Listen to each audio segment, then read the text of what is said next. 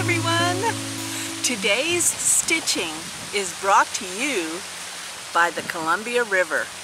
So let me let you take a view of what I'm stitching in front of.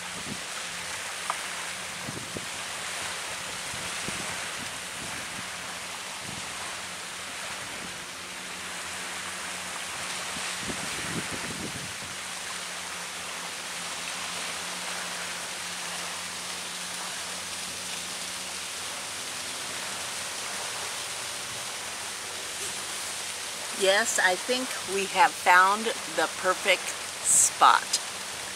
So today I got my little sun hat, got my water, corn nuts from Trader Joe's, yum.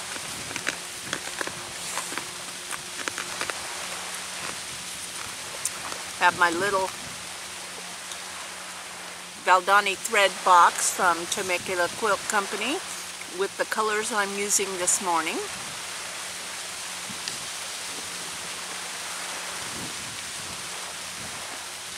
Have my stitching pillow and my project.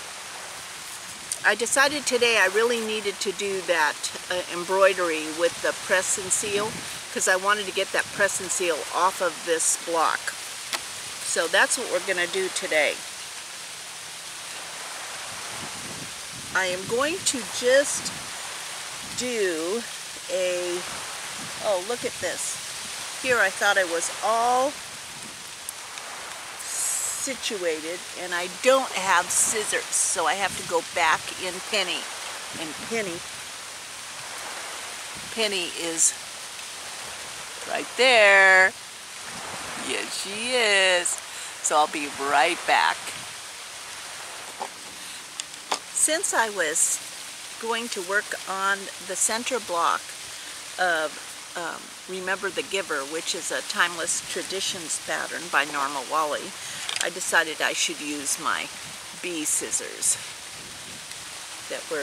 This little scissor fob was gifted to me, and it's so adorable. It has a little bee at the end and just really sweet. So I attached it to my Kai little scissors. Oh, you gotta watch. The view here is spectacular. So you've got to see this guy. I hope I don't make you too dizzy moving you around here. But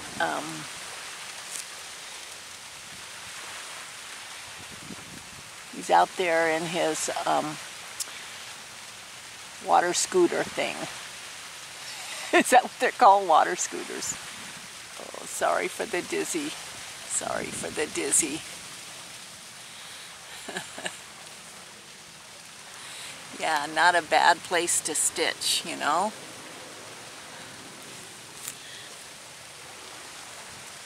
What I decided to do with this block is to just do a traditional back stitch for the lettering, and boy, that needle and thread are going right through the press and seal.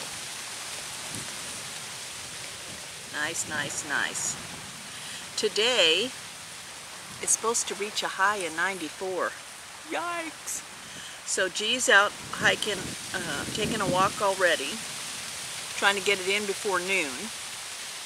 And here I am on the cliff above the Columbia River, stitching away with this nice breeze.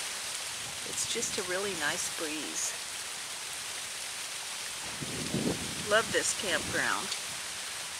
We spent last weekend at Cannon Beach. I do not know what we were thinking. One should never, ever, ever go to Cannon Beach on a weekend. What were we thinking? It was like insane.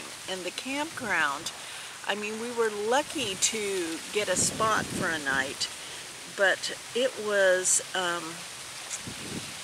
you know, it's not like here where everybody is kind of kicked back and and just wanting to relax and enjoy themselves. At the Cannon Beach RV Resort, everyone's in like this fevered pitch to have fun.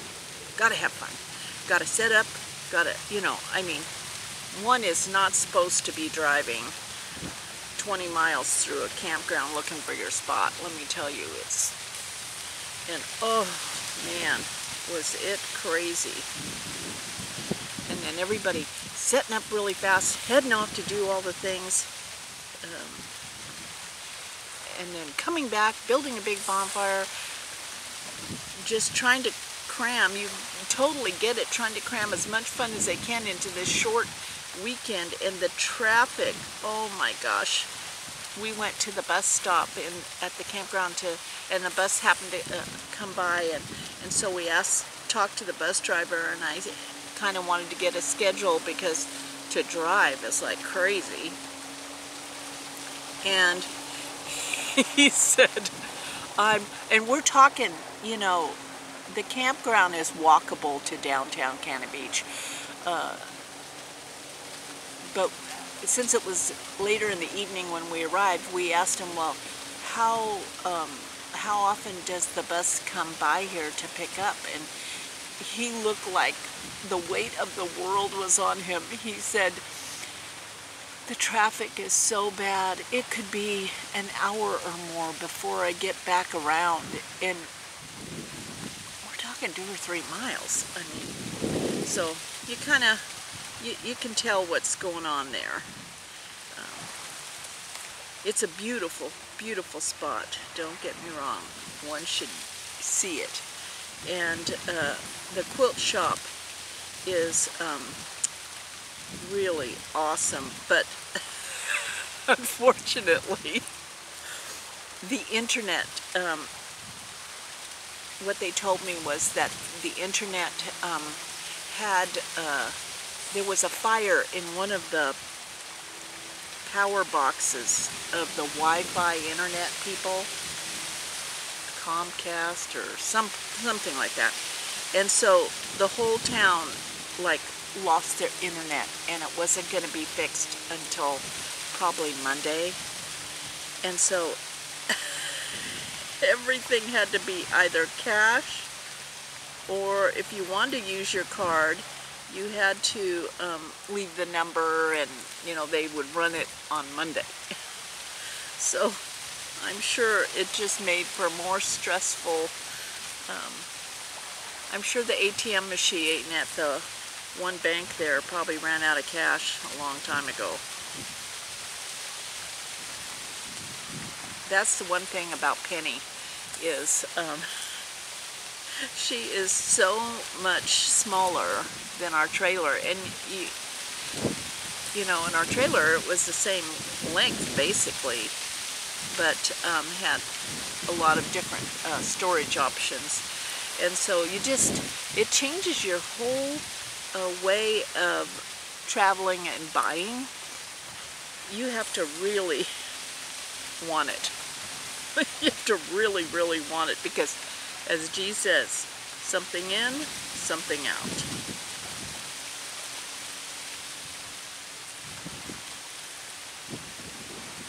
But we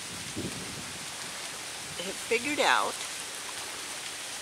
that this is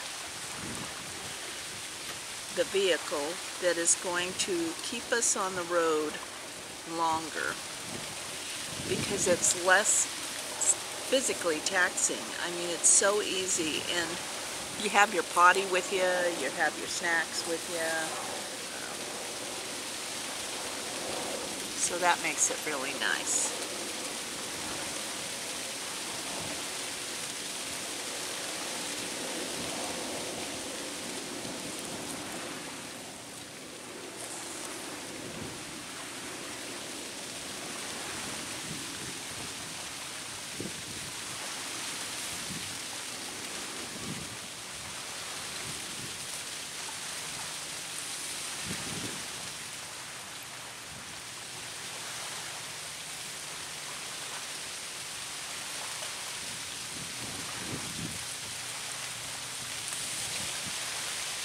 right off our campsite is a nest of ospreys, and those babies are almost a failure to launch.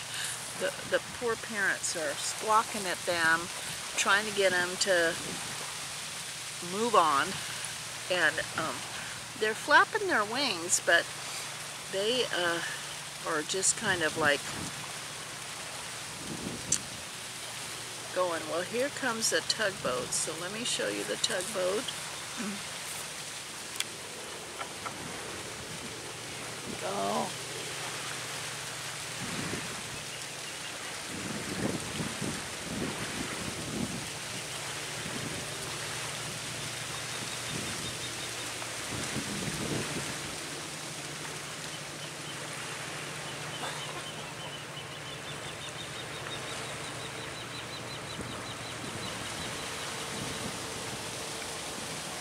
I hope I caught that.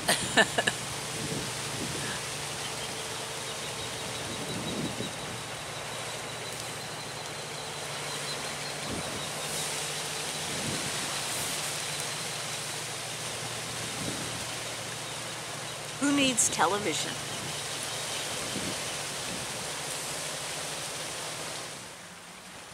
Thank goodness that camper next door finally pulled out. My gosh, he was running his engine, practically carbon monoxide me out of here for like 15 minutes waiting for his tow car to come. You know, that's just like any neighborhood a campground is. You have good neighbors and bad neighbors. So, oh well. Glad he's gone. Anyway, I got my stitching all done, back stitch, and I love how the press and seal worked. So now let's see how it comes off.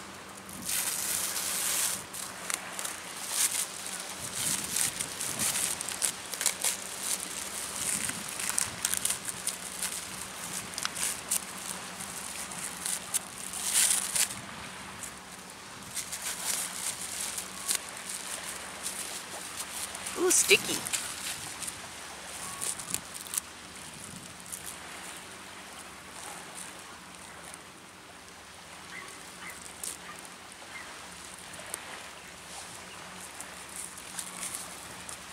Now I'm going to use a little needle to, or pin to take out the little pieces that are still stuck in the center of these letters.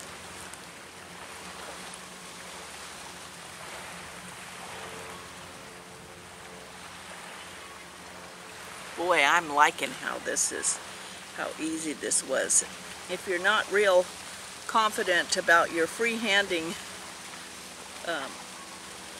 penmanship, this is definitely an option.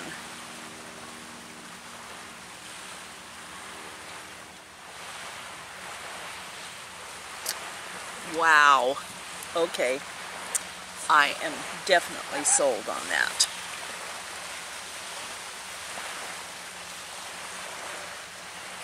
That turned out, in my mind, spectacular. Definitely a hat-worthy moment. So now I'm going to move inside of Penny. It's starting to get pretty darn hot out here, and the sun is beating on me. And my stitching arm is starting to feel the burn. So I'll take you inside and show you where I stitch on the inside.